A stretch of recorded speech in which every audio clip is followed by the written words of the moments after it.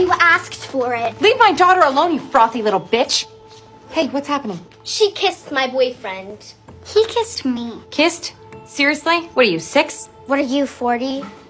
The fuck? That's not even old. Is there a problem? Yes, there is. Alice here was being bullied by that one. Oh, not again. I'm sorry, again? Yes, we were planning on talking to you today at pickup.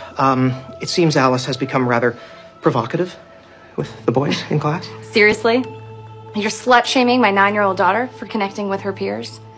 Shame on you. I'm sorry. Are these crackers up for grabs? I just gotta eat something. That's a student's lunch, actually. I don't think you understand. No, I'm not sure that you understand.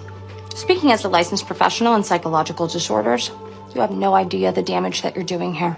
My daughter, being persecuted for expressing herself and then being bullied as a result. I assume that you're gonna punish that girl? Yes, of course.